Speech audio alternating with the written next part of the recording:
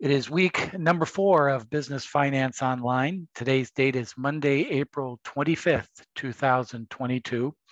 And this is our lecture video for this week number 4 entitled Capital Valuation. We're looking at stocks and bonds. You have a couple of tasks this week, and we'll talk about those in just a minute.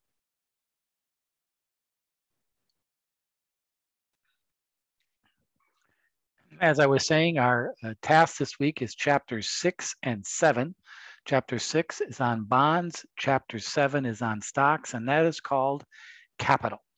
That is how mainly corporations fund their operations through the issuance of debt in the public markets, called a bond, and the issuance of stock in the public markets, called common or preferred stock. Chapter 6 and 7 shows examples and definitions of these two things. And this all leads us to our midterm examination, which covers chapters 1 through 7.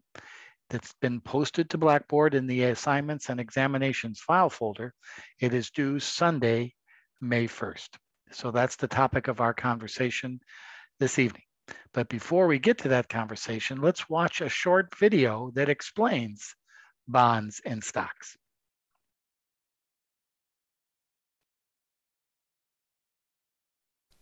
So we now know that there are two ways that a company can raise capital. It can do it by borrowing money, which is debt, or by selling shares of itself, or essentially allowing other people to become partial owners of it, and that is equity. And these directly translate into securities that you're probably familiar with, but maybe you didn't have a more exact idea of what they are. You know what equity securities are. And just so you know, what is a security? A security is essentially something that can be bought and sold that has some type of claim on something or some type of economic value.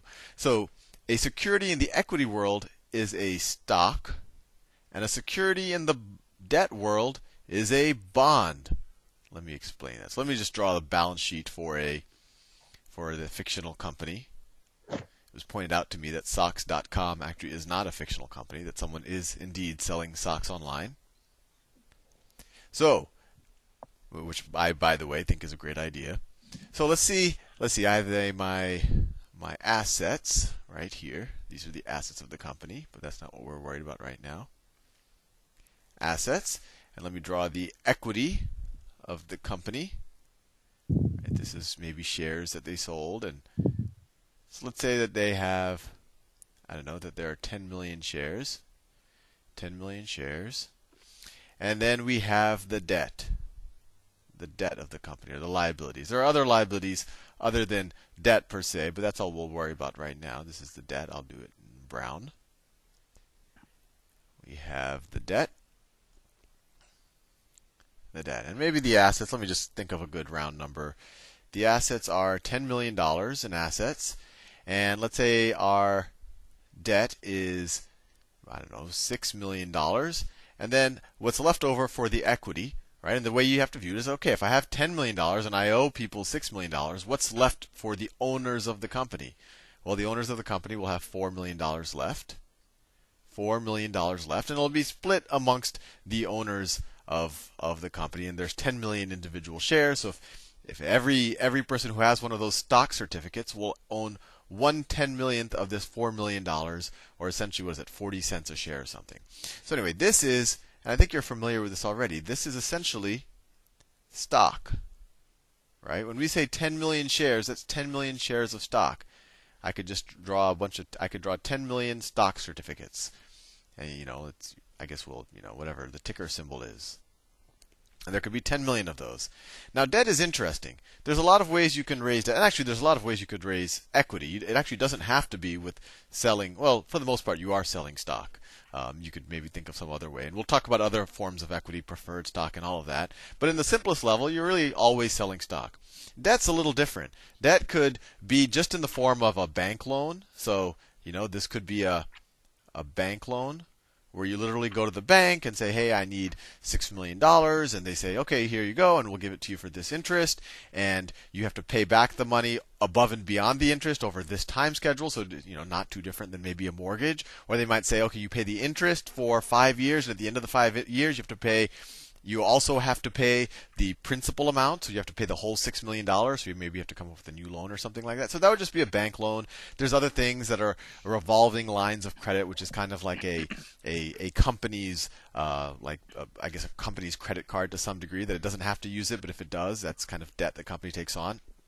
But kind of the one that people always talk about, I guess in the same phrase, is bonds. So bonds are essentially you are borrowing from the public markets again. You're borrowing from a bunch of people. So what you do is you have these 6 million, let's say the $6 million, and it could be divided into let me think of a good number. You could divide this into 6,000 bond certificates, right? So this could be 6,000 bond certificates. Let's see, and 6 million divided by 6,000, right? That's 1,000, right? So it could be 6,000 times $1,000 bond certificates. Bond certificates. And let's visualize what a bond certificate could look like. So that could be a bond certificate, and its face value, and sometimes they'll call it the par value or the stated value. It'll say, let's call it bond from company XYZ, and its face value is $1,000. So it's essentially, this is an IOU from company XYZ. If I were to hold one of these, if Sal had one of these sitting on my desk right now, that tells me that company XYZ is going to pay me $1,000 at some future date, right? And that future date is at maturity. So it's going to pay $1,000 at maturity. And you say, oh, well, Sal, that's all good, but what about the interest in between? And there's two ways to think about this. Maybe they're going to pay me $1,000 in the future, but I only have to give them $500, right? So if you think about it, there's automatically interest accruing in that, right? If I gave them $500 and then 5 years later they pay me $1,000, they're essentially paying interest, right? They're paying me more back than I gave to them. And in future videos, we'll actually do the math of how to figure out that type of interest. And in that situation where they're not kind of paying me interest as they go, this would be viewed as a zero coupon bond. And I know I'm throwing out a lot of terminology, but it'll all make sense to you in a second. So zero coupon essentially means they're not paying interest until they pay off the whole loan. And then they might the interest will be implicit in the whole value of the amount. And I kind of jumped the gun a little bit, but coupon is essentially a regular payment on the bond that the company makes, in this case XYZ will make. That is essentially, you can almost view it as a kind of interest. But if you really had to figure out the interest that you're getting on the bond, you would actually have to figure, and I'll do maybe a whole playlist on bond mathematics. You would have to figure out, it's based on the coupon, what you gave them, and then what they're going to pay you and when they're going to do it. So it's a little bit more complicated than just saying, oh, look at that, they're giving a 6% coupon, which is essentially means, twice a year they're going to give me 3% of the value of my bond. So just a big picture, both of these things are traded. This is a stock, it's traded on exchange, and you're probably familiar with that. If you go to Yahoo Finance, you type in the ticker symbol and you get the price for that day. Bonds are also traded. Unfortunately, it's not as easy to get a quote on a bond. Usually you have to have a Bloomberg terminal of some type. You can't get it on Yahoo Finance, and I think that's by design by bond traders, because they probably don't like the transparency there. But it is just like a stock. It is a security. It is traded. There is a price. But then there's a very fundamental difference in what kind of the holder of the bond is doing. In a bond, you've essentially, if I'm holding a $1,000 bond, that means that I've lent some amount of money to the company, and it'll be in this part of it. And as long as the company doesn't go bankrupt, they'll pay me some interest and pay me my money back. When I own a stock in the company, right, I own a share of the equity as opposed to a share of the debt, which was the case with the bond. When I own a share of the equity, the company's not promising to pay back anything. It's just saying, look, you are a part owner of this company, and anything that any of the owners get, you'll get. So if this company becomes worth a lot, if we start dividending out things to the shareholders, then you'll get that. If the company gets sold by someone and pays X dollars per share for it, you'll get that money. And if the company goes bankrupt, you'll also go bankrupt. And that actually leads to an interesting question. If the company goes bankrupt, and let's say, actually, let's do the example right now. Let's say the company goes bankrupt, right? And I'll do a more in-depth example of this The question is, let's say the company goes bankrupt and people decide that it's not operational anymore, that it just can't do business. Because there's actually two types of bankruptcy. There's one where you say, oh, the business is good, and it just can't pay off its debts, so we have to somehow restructure this side of it. And then the other type of bankruptcy is liquidation, where they say, you know what, this business doesn't even make sense to operate anymore. Let's just sell off all of the assets. So the question that I'll leave you with in this video is, what happens in a situation where you enter bankruptcy? People want to liquidate the assets, and let's say when you liquidate the assets, there's only $8 million of assets. So the question is, who do you think is going to eat that $2 million?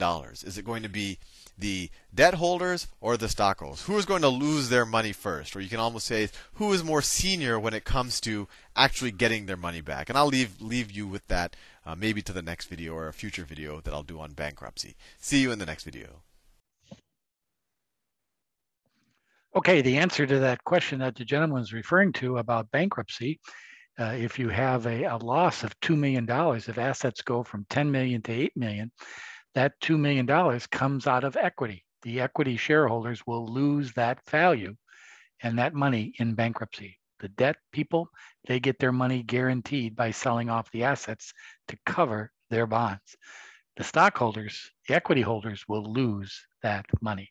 That's why it's sometimes a disadvantage to own stock. Not always though, because the returns are higher, and we'll talk more about that later. So here's our Blackboard for this current period. I want to go over a couple of sections to make sure you're aware of. Number one, examination or midterm examination is now posted. It's due Sunday night, May 1st. I've given you two files, a PDF version and a Word doc version. And remember, there's the final question of this midterm examination is to update your portfolio as of Friday, April 29th. And that will require you to post another spreadsheet. So if some of you out there are still having open items on your portfolio spreadsheets, make sure you clean those up this week before you post your midterm examination spreadsheet file for your portfolio as of April 29th. Because if your April 8th index values are still incorrect, that will make this file incorrect as well. So make sure you clean up any open items in that original portfolio that you created. We'll talk about a little bit more about the midterm in a few minutes. We go to April week 4 this week. There's our learning assignments for the week, this lecture video, naturally. The reading chapters 6 and 7. Gotta update that. That's not spelled correctly. Sorry. The review in-class review problem, which we'll look at in a minute. And our graded work this week is the midterm, worth 20% of your grade, and it's up and running and you can begin work on it. But some of you might need to watch some of these videos and explanations in order to complete the sections on bonds and stocks in that midterm. But you have assignment 1 and assignment 2 as backup to the questions that are also given on the midterm. We open up week 4. There's our agenda, which you saw at the beginning of class. There's our in-class review spreadsheet, which we're going to look at in a little bit. And there's the example up to date of my current portfolio through the original portfolio. And we'll look at that in a minute to update it for this midterm week number 4. Then there's some information about the NASDAQ, some PowerPoints and explanation and further discussion and definitions of what bonds are and what stocks are. And some review questions with solutions if you want to try testing yourself with some of these questions from the textbook, but also I handle these problems also in our in-class review spreadsheet. So that's where Blackboard is this week, number 4. This is the halfway part of the class. If any of you want to post any comments about halfway through our class, if you want to schedule an individual session with me, now that we're halfway through the class and want to talk about any issues or any concerns, or just want to talk with me about the course, please sign into our week number 4 student question discussion board file and set up an interview with me, and let's see if our schedules mesh so we can do a Zoom session if you so desire. It's not required. many students like to talk with me about any issues they have halfway through the class. Also remember, we have our student hour session every Wednesday evenings from 6 to 8 o'clock, where you also can come on and talk to me about issues concerning the class. So if we go back to week number 4,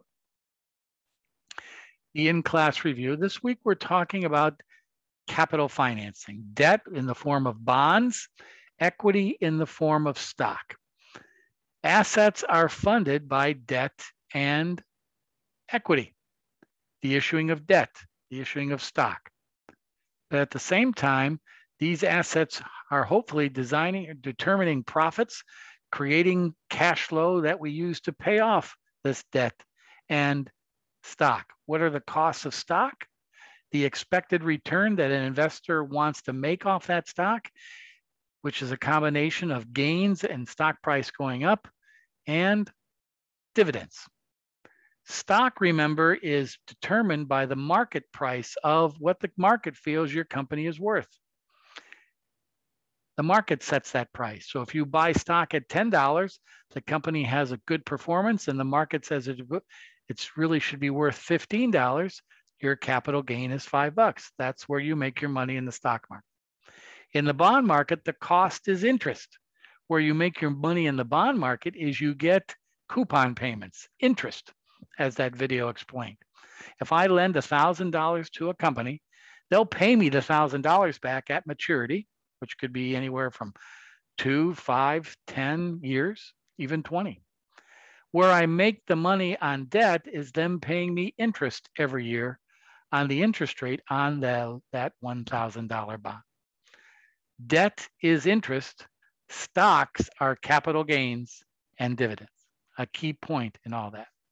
Well, let's take a look at some of the definitions of these in our in-class review spreadsheet for this week, number 4. Okay, here's the in-class review spreadsheet, which will help you further define stocks and bonds that are talked about in chapters 6 and 7, and as a follow-up to the video that I presented earlier. The definition of bonds is, again, to lend, be able to companies based on their credit rating and their credit history. Remember, bonds are rated AAA to DDD. That's their rating system. If we're as individual borrowers, our rating system is your FICO score, anywhere from 350 to 850. That's the FICO score. The higher your FICO score, the cheaper your cost of borrowing money is. Credit cards, mortgages, bank loans, etc. The credit rating for corporations is rated by AAA, BBB, A minus, B, C, D. That's the rating system. There are 3 rating areas for corporations: Moody's, Investor Services, the S&P Standard & Poor's Company, and Fitch. If anybody's curious, the current rating for University of Laverne credit is a B+. That's the current rating for the University of Laverne. That rating determines how much interest they have to pay when they go out and borrow money. So how does a bond work? Well, you lend your money to a company. Let's say you give them $1,000. In return, they give you 2 things: a promise to pay back that $1,000 in whatever the maturity is. And let's say in this case, it's 10 years. That means in 10 years, you got to wait for the $1,000. At the same time, the bond also will have a coupon interest rate. That interest rate is determined by the credit rating of the company. And in this case, you can see it here, the coupon is 7%. So that means every year, this company who you lent the $1,000 to will pay 7% of $1,000 or $70 every year. Now, some bonds are issued in semi-annual interest payments. In other words, you get your interest every 6 months. In the case of this example, that means you would get an interest check every 6 months for $35, totaling $70 a year. That's the coupon. So that's where you make your money in a bond. So it's a 10-year bond. That means over the course of 10 years, you'll get $70 a year times 10 years. $700 of interest payments. At the same thing, at the end of those 10 years, you'll get your $1,000 back. That's the investment in bonds. You lend them, they pay you back, you get interest. You might think 7%, and I got to wait 10 years to get it. Well, it's very safe. If the company has financial trouble or declares bankruptcy or declares that they're in default, that they can't make your interest or principal payments on your bond, they have to immediately sell off assets to pay you. You get paid first if the company gets in a financial bind. Stockholders, on the other hand, get paid last. So if a company goes bankrupt, they settle their creditors, bond financing, accounts payable, taxes, employee pension plans, and the like. And then who gets paid last? The stockholders. Usually in a bankruptcy, there's not enough cash left to pay shareholders. And that's what happens. That's the risk of owning stock. That's why they call bonds a fixed income investment. You know exactly what you're getting right from day one. You know when you're going to get your money back as far as principal at maturity, and you know you're going to get interest over the life of that bond. Now, what happens during the course of 10 years? You don't want to wait 10 years to get your $1,000. You know, you like getting the $70 every year, but I gotta wait 10 years to get this 1,000. Let's say you get antsy and you want to sell the bond. Well, let's say after 2 years, I want to sell this bond back to the marketplace. Well, this is where an expression called current yield is defined. The current yield means that if this company wanted to issue this $1,000 bond today after 2 years, they would have to pay 8% as interest on that new issuance. That's called the current yield. It's based on maybe their credit got worse. Maybe the economy changed and money got tighter. In other words, the yield has gone up. There's an old expression in debt financing called, if interest rates go up, bond prices or values go down. If interest rates go down in the market, current yield, bond valuations go up. That's why over the last 10 to 15 years, with very cheap interest rates, bond values were very high because money was cheap. Existing debt had a higher value. Because why would you sell a 7% bond in a 4% market? Those people getting the 4% are not going to be getting what they should be getting if they had a 7% bond. That would make your bond a lot more attractive. Well, I want to show you the calculation for this, and it involves present value. So let's say I was going to sell after 2 years this $1,000 7% bond in a market of 8% current yield. Formula, function, financial. We've seen these before last week. Present value. And you practice some of this in quiz number 2. So the current yield in the market is 8%. That's the current yield. The number of periods remain, well, there's 2 years of the 10-year bond have gone by, so that means 8 years remain. The payment on this bond is $70. That's the payment. That's the coupon you're getting on this bond every year, $70. Notice I put negative 70. The future value of this bond is $1,000. In other words, at the maturity, you get back your $1,000. So what is a 7% bond due in 8 years, valued today in an 8% current yield situation? $942.53. Interest rates have gone up in the market. This bond value has gone down. It's a simple example of cheap money and more expensive money.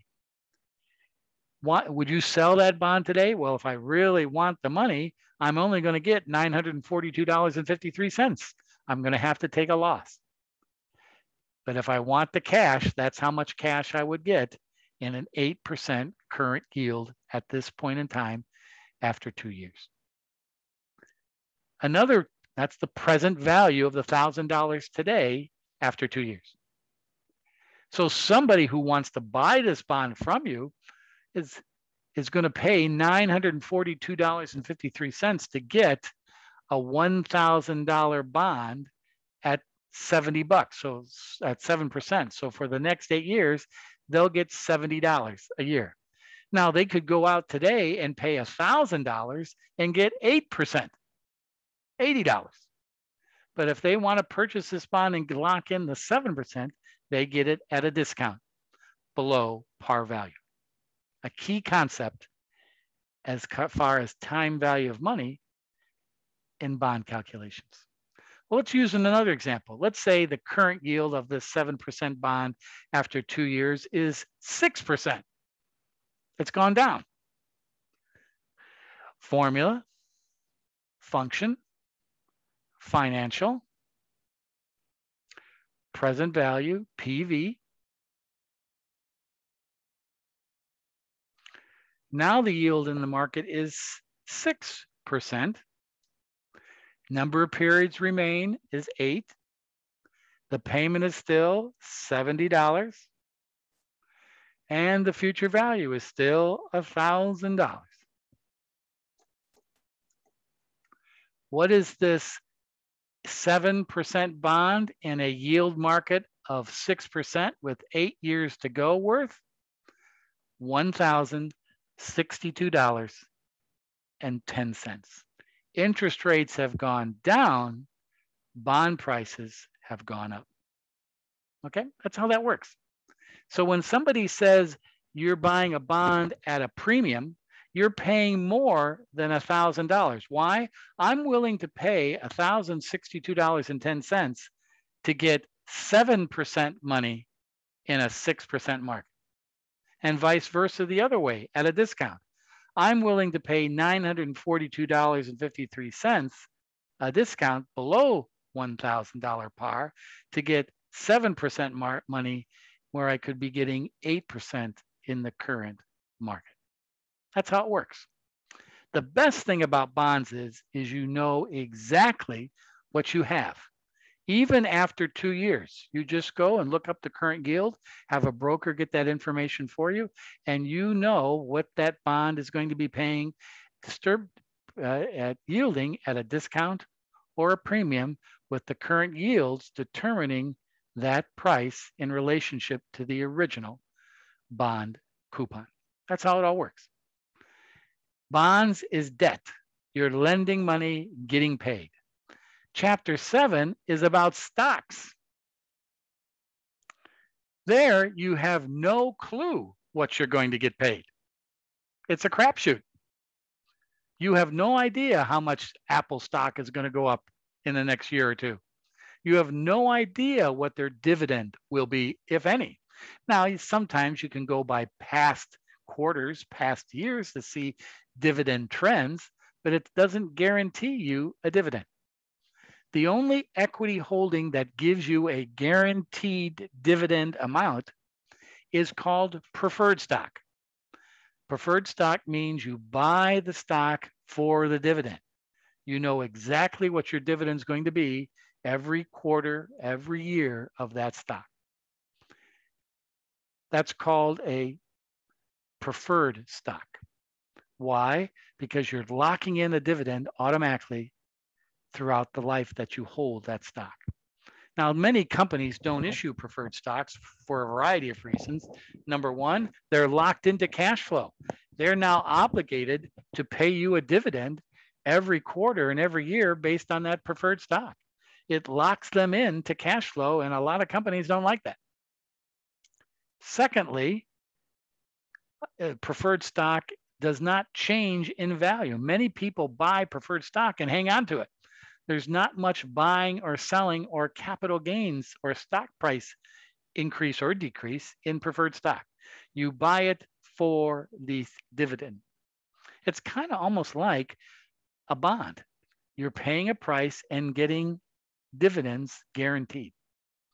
The price is not going to vary because most people hang on to preferred stock. It's like a fixed income investment. Most of us, and this is the stock that you're trading in your portfolio, is common stock, where you get, hopefully, the company will pay you a dividend over time. We hope, we expect that dividend. That's the difference between stocks and bonds. Stocks, you're an owner, equity. Bonds, you're a creditor, debt. Two different ways of investing in capital, two different ways that a company or a corporation can go out and acquire investors and give them the return, interest, and stock price and dividends in return for that investment. We lead into our next chapters next week in 8 and 9 about finding assets that can pay these interest and dividends and stock growth. That's chapters 8 and 9. Many times you hear about a stock and its current dividend yield. Well, that's the dividend the company is currently paying on that stock divided by the current stock price. So if this company paid in the last year a $4 dividend, its stock price today is at $20, then their dividend yield is 20%, 4 divided by 20. The combination of dividend yield and capital gain means that means how much you're going to get over and above as your return on investment. If I get a $4 dividend and the stock goes up $2 in price to $22, that means I'm going to have a $6 capital gain or $6 investment return. $4 dividend, $2 capital gain. If the stock price is $20, $6 divided by 20,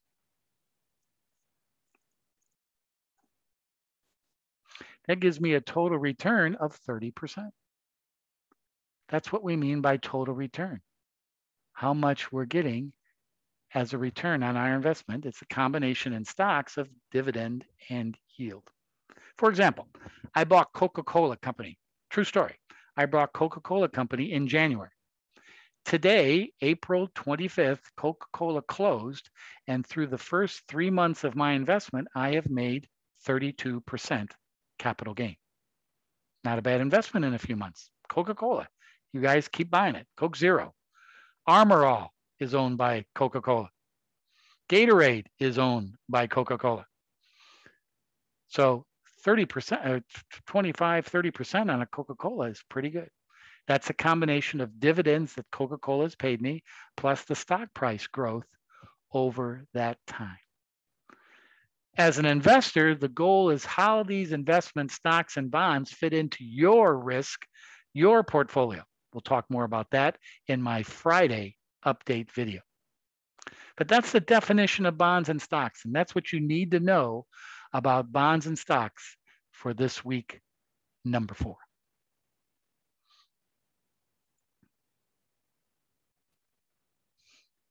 So this week you have a midterm examination, which is called an examination because number 1, it's worth 20% of your course grade instead of assignments, which are worth 10% of your course grade. So it kind of sums up the first 4 weeks of our course, Business 330 Finance. And it's mainly multiple choice, where I ask you to define and determine certain things from our first 7 chapters.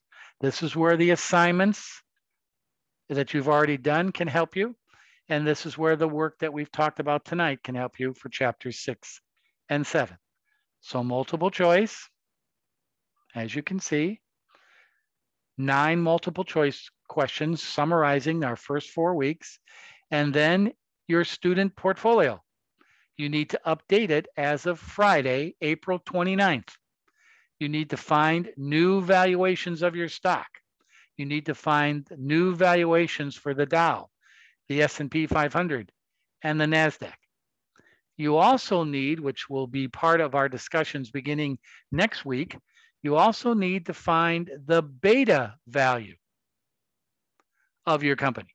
And you can find that very easily in Yahoo Finance. It's right on the front page of the stock summary, of the company summary, that gives you the beta. That's a determination of risk in the company. It's a standard deviation statistical analysis. We'll talk about this in our Friday video and also next week. Beta. It's a key determinant of company performance. So if I were to bring up my portfolio as it stands at the beginning of our class, let me do that now. So here's my portfolio after April 8th. Many of you have done this. Some of you still have to fine tune it. All right, but this is in our in-class review file folder for this week. So now what I want you to do is create a new section for April 29th. But you got to remember, these share prices have to stay the same. What you're doing on Friday, April 9th is determining the new stock price and then multiplying that new stock price on Friday, April 29th times the original number of shares you bought to get your new valuation. So if I were to do this, what I would do is I would go to my spreadsheet and copy. Notice how I'm highlighting this, and I'm going to copy this. Control C. Oops, hit the wrong button. Let's try that again. I'm going to copy this section here, hit Control C, and then I just bring my cursor down to this line and hit Control V on my keypad, and now it's copied it down. But one of the bad things that I just did that I got to be fixed is it's copied these cells, the formulas of these cells, like I had them here. So first of all, what I need to do is, because this is not going to change. The price is going to change on April 29th. So make sure I do that. I change my date for Friday, copy that down. There we go.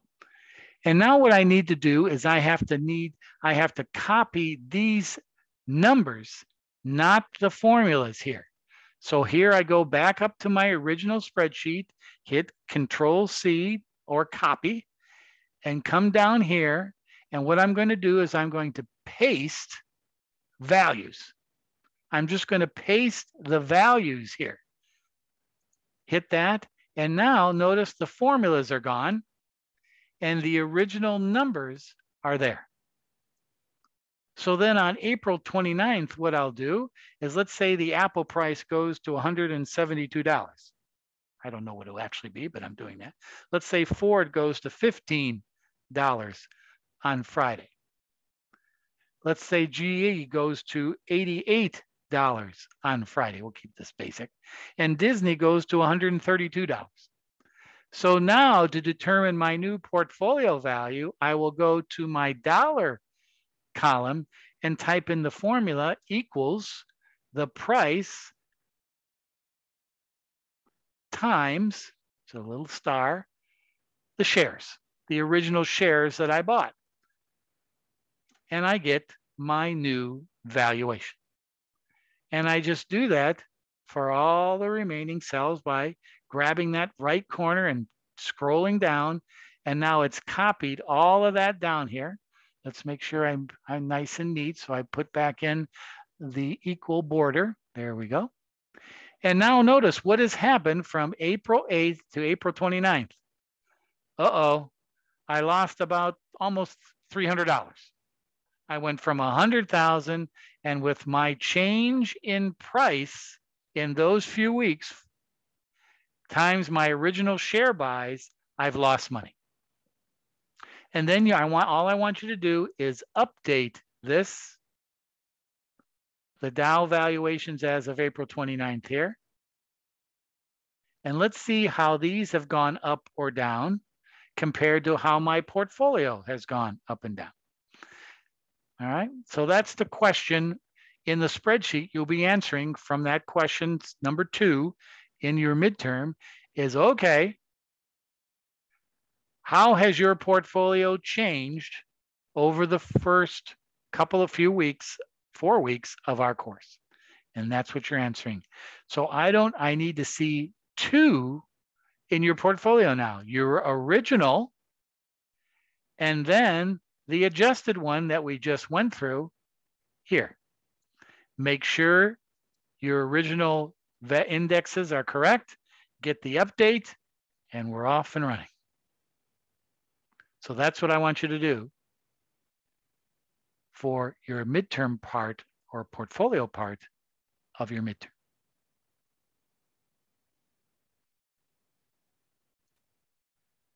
And then the second part of the problem is to record in this examination, you have to report it on your spreadsheet, the beta for each one of your companies, and that's going to lead into our discussions next week.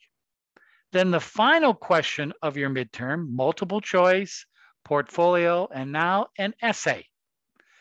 Discuss the potential impact of the recent financial crisis, pandemic of 2021, on the capital structure of your portfolio companies.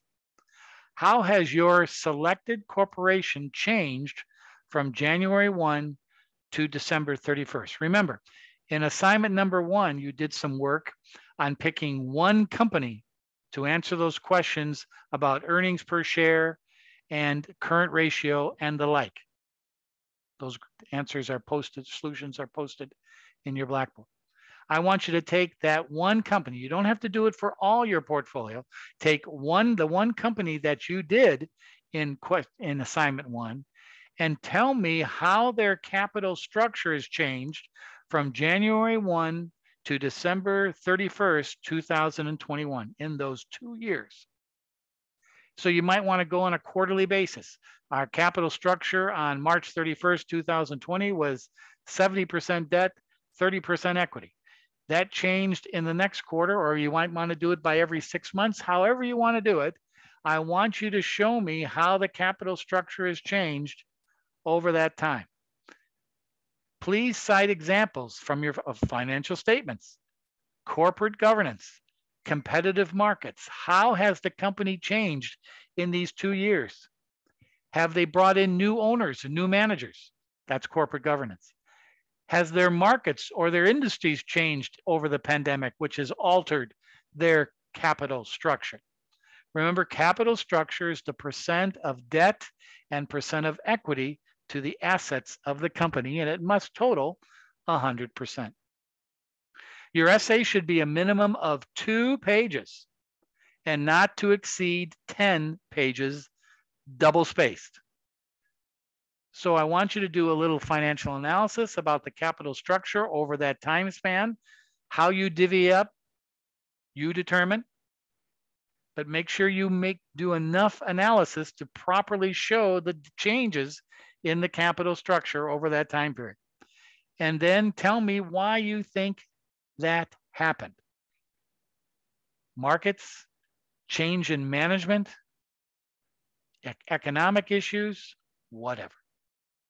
And explain that to me in a minimum of 2 pages. That's your essay question for the midterm of this course at week 4.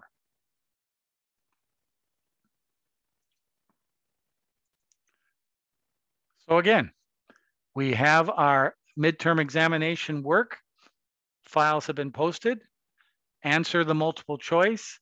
Fill out and update your portfolio spreadsheet about how we discussed it. And at the same time, answer an essay doing a little research and interpretation of capital structure of the specific company that you selected in assignment number 1. That is your midterm examination due next Sunday. Again, we have some students who are still working on assignment 2 as we speak. Now you have another layer of work to do this week and get up to speed to do that work. Again, if you need extra time next week to post your midterm, if you get my approval via email, I'll be happy to allow that. But don't get into that habit of getting overburdened by week after week. Fortunately, after this week, we take a week off from graded work. No more graded work until week number 6. That's assignment number 3. So Make sure you take your time. You have time. If you need an extension, let me know. If you don't need extension, everything is due Sunday evening. I will post assignment number 2, work, solutions, and grades, tomorrow, Tuesday, April 26th. You have week 4 with the information and details that we've talked about. Here's your learning assignments. Here's our in-class review spreadsheet. There's a sample of my portfolio and the definitions and details of stocks and bonds. So that's our lecture video for this week, week number 4. I will see some of you maybe Wednesday. We are back on our student hours section. We didn't have it last week, but I will be available this Wednesday, April 27th from 6 to 8 p.m. via Zoom. The link is in Blackboard. And I will be posting on Friday a update video this week. We didn't have one last week. I was traveling and things were a little rough, but now we will have an update video further going over the definitions of stocks and bonds. Well, thanks everybody.